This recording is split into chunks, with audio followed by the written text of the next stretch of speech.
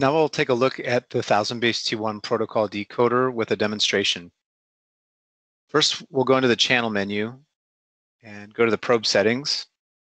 Here we have to enable an external scaling factor to account for the coupler that's in the path. So all you have to do is set that to -11 dB. If you were probing with two channels connected directly via cables, you would have to do this on each of those channels, but we're just doing it on our probe amp here in this example. Once that's set, we'll go to the protocol decode setup, and you can see now there's an Automotive Ethernet 1000BASE-T1 option. So we will do an auto setup here, and we'll stop the acquisition. And what you see here is that it has decoded this yellow bar below the waveform, and then there are the symbol list here underneath the waveform. So that means that our decoder was successful recovering symbols, and we basically have no further steps to take initially here. Now, sometimes this doesn't happen. You won't get this symbol lister, and what you can do is check this box that says receive polarity reversed, and this can account for the link initializing in a reversed polarity mode. So that's an easy way to troubleshoot maybe the first problem you can come across. You can also go into the manual setup here and observe what was set in terms of the symbol thresholds as well as the clock data recovery settings. But all of this is just pushed automatically by the auto setup feature. So what you'll notice is we do not have any packets here yet, and that's because this is all just idle traffic. But what I'm going to do next is enable an FTP file transfer over the link so that we can see IPv4 packets. And I'm going to have to change the trigger here from protocol to edge because the protocol trigger at this time is still under development. So I'll take another single capture here, and hopefully we see some packets. Okay, so we did get a couple of packets in this capture. What you'll see now is probably pretty familiar to you, that on the far left side, we have chronological listing of the packets that were captured, and each column has got some additional information. So as you can see, these are two good IPv4 packets.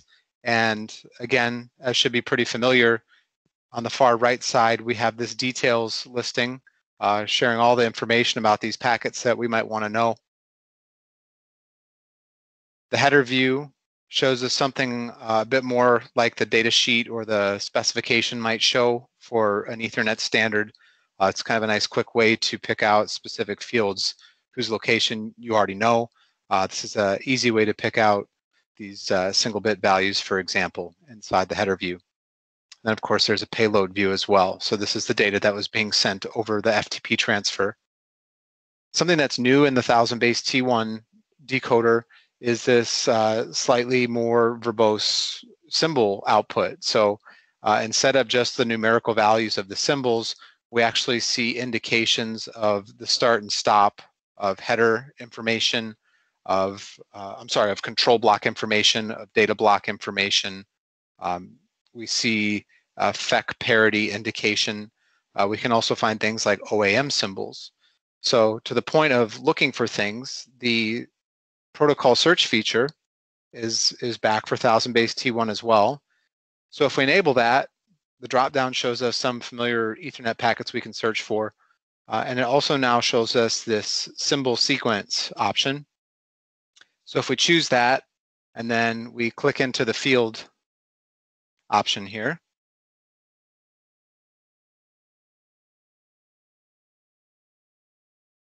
we can change the selection to K-code and start to look for this selection of these symbol values that we see reflected in that symbol listing down below in green and white. So for example, we saw some header control blocks, and we'll try to search through those.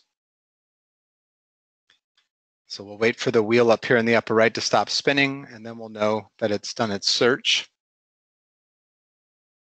So that's done. And now we can begin navigating to these header control blocks. And of course, we see the symbol highlighted in the lister, and it's going to jump to the relevant piece of the waveform as well. So this is a really powerful way to navigate around to not just high-level packet information, but symbol-level information as well. So this is a nice debug tool built right into the 1000BASE-T1 decoder. Next, what I'd like to do is a default setup. And I've taken a previous capture on a different device under test and saved it. So I'm going to load that into waveform memory. And we'll put it on memory 2.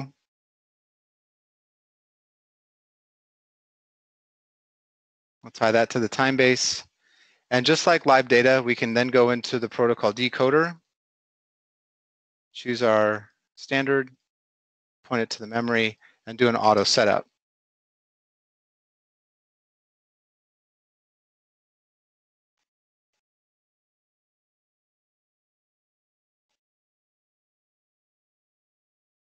So here we see no symbols. Well, it's actually still thinking. In the event that we don't see symbols, what I'll do is check this receive polarity reversed, because it might happen that the waveform we saved, that was the case on the link. So as it's still thinking here, I'm going to go ahead and check to reverse the polarity.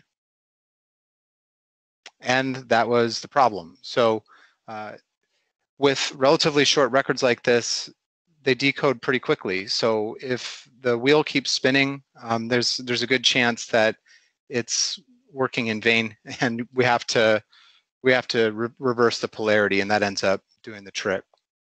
So here we see in this column of the packet lister, we've got this column called FEC.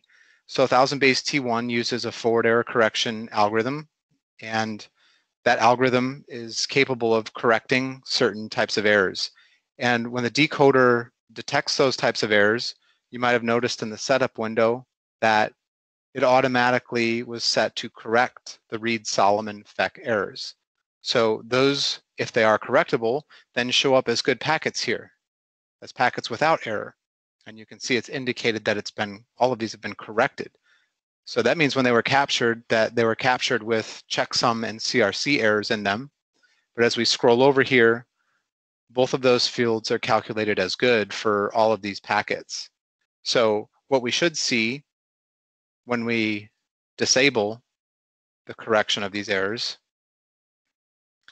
are a bunch of red packets in our lister. And we see exactly what we expect.